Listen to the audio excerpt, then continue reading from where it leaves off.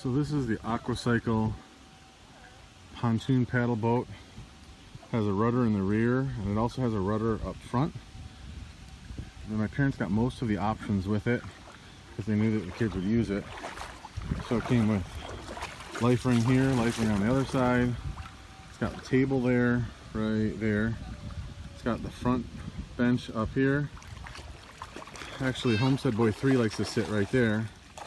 It has a canopy that goes from there all the way across to here. So you can see the eye hook there and the eye bolt there.